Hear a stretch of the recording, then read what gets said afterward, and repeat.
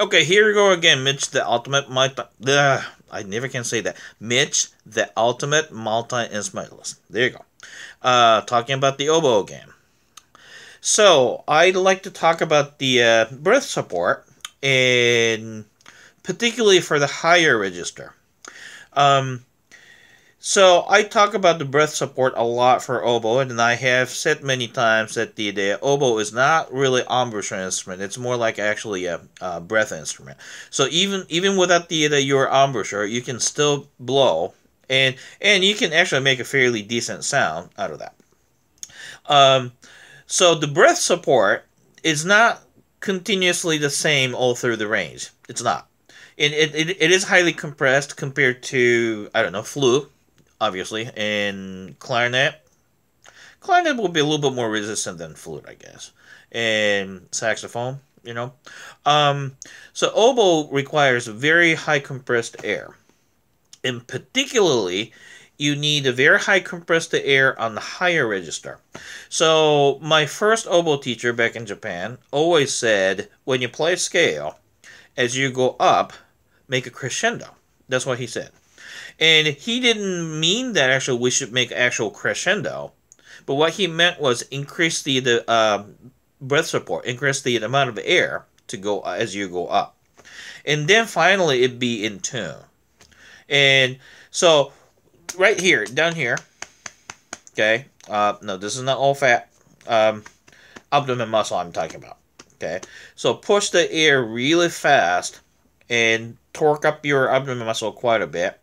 Um, so try not to adjust your intonation with your lips, at least at the beginning stage. That's how I see it. And then eventually your student become more professional with the instrument and getting good tone and good intonation and all that stuff. And then use a little bit of embouchure to control certain things. That's okay. But the lipping up higher register with with your embouchure is not a good idea. So if you lip up, if you close up the tip of the reed, you will choke up the reed, and then you won't have a good resonance that way.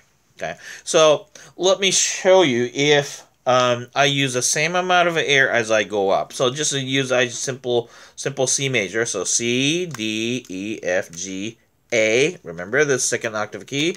A, B, C.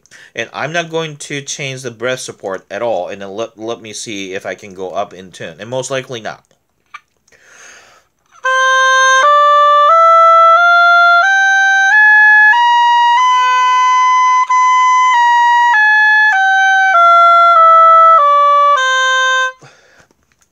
In some occasions, I may be compensating a little bit, but some occasions it'd be more obvious that it comes out very flat.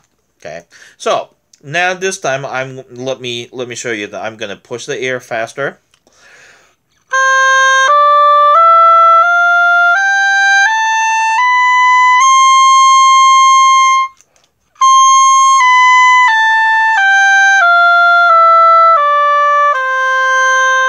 Now then, as you go up, you make a crescendo. That's what my teacher said. But what he meant was as you go up from like a middle C and then going up, particularly like a F, G, A, B, C, that range, you have to push the air fast. So when you have like low C,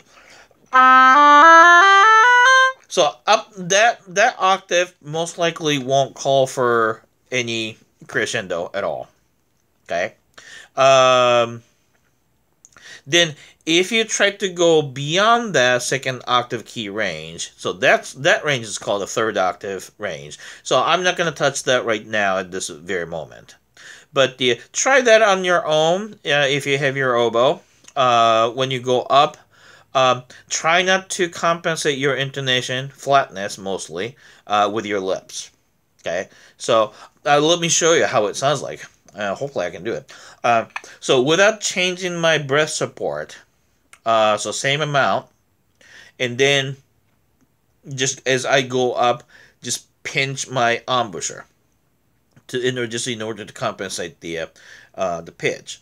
See if you can hear it over internet. It may not be as obvious as the listening to me live, but this is how it sounds like.